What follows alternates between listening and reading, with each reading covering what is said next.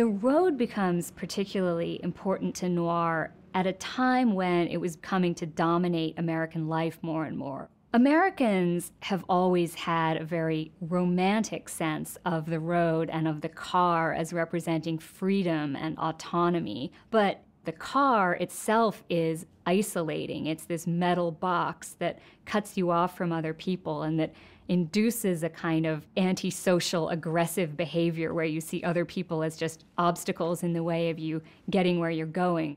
And with fugitives, of course, the car is their lifeline, but even as it's promising escape, it's also limiting their options. A car has to drive on the road, so it can run into roadblocks. It can be tracked by the license number. It can break down. So it becomes this kind of physical embodiment of the fragility of the fugitive's fate.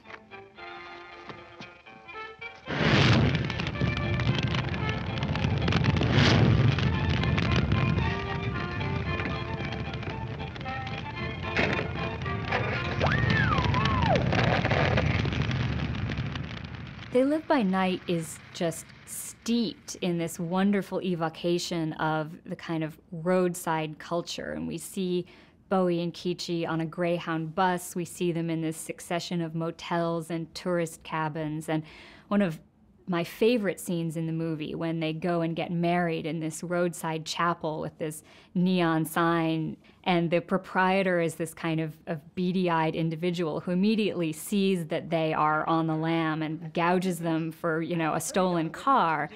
So they're taking advantage of this kind of transient world where nobody really notices you, and at the same time, they're experiencing the pitfalls of it. Oh, yeah? First, you got to sign your names over here.